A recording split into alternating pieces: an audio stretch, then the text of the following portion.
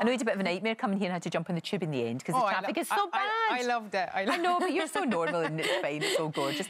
Congratulations on the movie. I absolutely loved it. Oh, I really did. I really did. And your accent, your Glaswegian accent is spot on. Oh, they let me back in then, will they? Oh, yeah, you betcha. How did you just spend time around Glaswegians just listening to them and talking like that? Yeah, you know, it's great fun. You know, when your research means that you have to go to the Ben Nevis, you know, for Friday and Saturday night to really get into character, it's brilliant. I like that. I think it's fantastic. Now, country music is a big, big thing in the west of Scotland, and particularly Glasgow. I mean, you can't really believe it because you're down in, like, the docks, and then there's this, like, church of country music and all these characters who are kind of spilling in from Greg's and putting on their full cowboy boots and doing gien it laldy, as they say. Gien it pure laldy, absolutely. Yeah, that kind of happened by accident and over lots of cups of coffee and croissants. That's really all I'm interested in.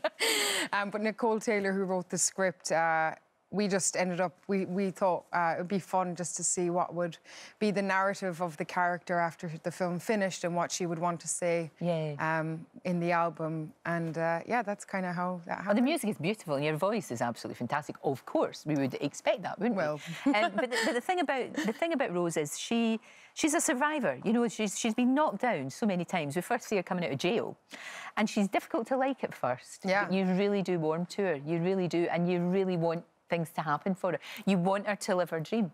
Yeah, and I think, you know, lots of people can relate to that struggle that she has about wanting something more for yourself. And she's a rebel dreamer. And when I first read the script, the thing that jumped out to me was that it was like a prison break film for all the people in the film. And for Rose Lynn, she's been told that she's only allowed to dream within the four corners of where she's grown up. But she has this tenacious courage to break down those walls and do something more with her life, or at least see what else is out there. Yeah, it's very moving. It really is. It's lovely.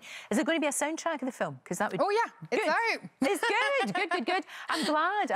Now, in a bizarre way, will you be performing that? Could you see you doing that? Is that going to happen? Yeah. I mean, it's been... Isn't that amazing that the film's got a life of its I know. own, really? I mean, I've been clinging on for dear life. Really, I've been, like, had such fun with it. I haven't really...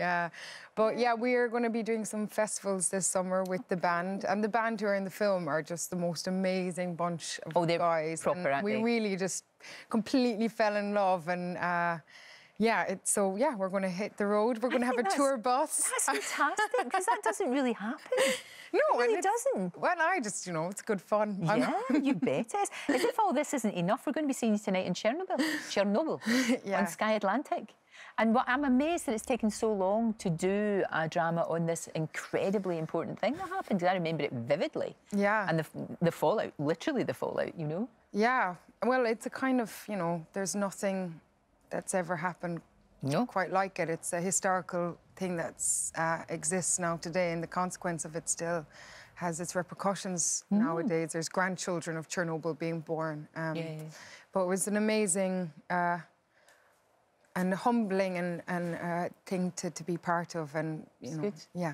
Do you know, I can't believe it's 10 years ago that you and I do anything. I can't either. I'll do anything. And you and Andrew Lloyd Webber still, I mean, he absolutely loved you. I remember you moved him to tears. I remember that vividly. No, there's just some things you remember from TV moments, and I do really remember that. And I know he was a great champion of yours. Oh. And it's brilliant. You've gone on to do such a interesting career you've got, Jessie, though. It's so different, isn't it? Yeah, I've been incredibly lucky. I don't know if there's somebody looking after me, or and largely it's been down to I've met incredible people along the way who, for some reason, have just taken me under their wing or encouraged me to keep going and to keep thinking about things that I haven't really thought I could do yet. And I'm very lucky. Yeah. Well, I think you can do anything you put your mind to. No, you can. Absolutely, you really can.